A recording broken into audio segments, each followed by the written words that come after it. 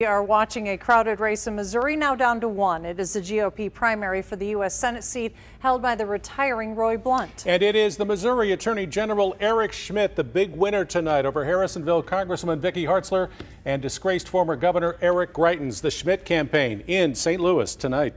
KMBC 9's Jackson Kurtz joins us live there. Jackson.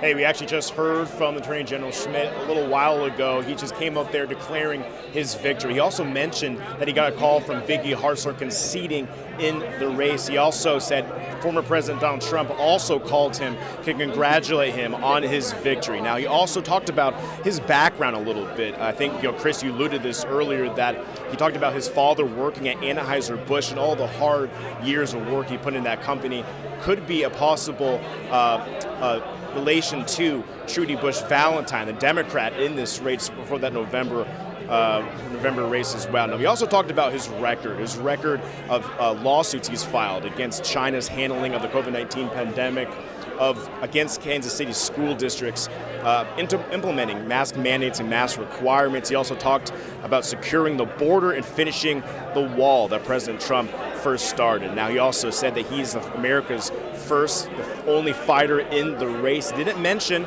the other Eric in this race, Eric Greitens, former governor of Missouri, but he also talked about what he plans to do when he gets to Washington. And I'm going to Washington to fight for working families, defeat socialism, and lead the fight to save America.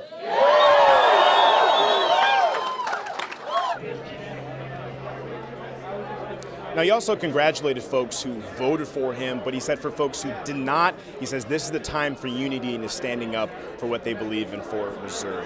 Live in St. Louis, Jackson Kurtz, KMBC 9 News.